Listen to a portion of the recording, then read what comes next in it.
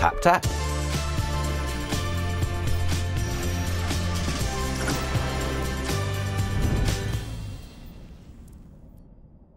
Yesterday I was invited around for dinner at my friend Sheila's.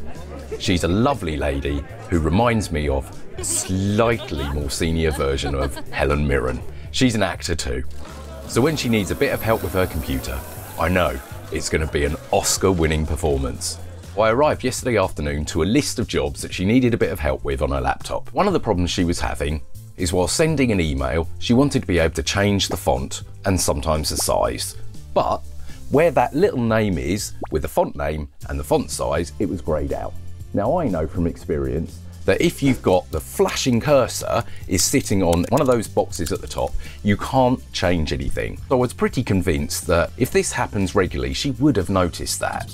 Brain starts whirring, adding some other symptoms, and I think, bang, I know what the problem is. That pesky little touchpad, you know, that square bit in the front that you control the mouse cursor with, that's got a little added feature that's called tapping.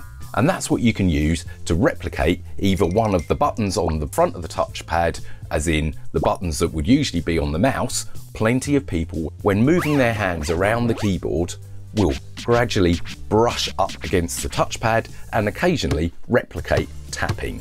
This can do all manner of things, including, in Sheila's case, making the view size of a document this small. So if you've got some rather random symptoms happening on your laptop, whether it's a gremlin or a ghost, you can turn that tapping feature off in the settings. And if you're using an external mouse, really, you don't need that on at all. So until next time, tap tap.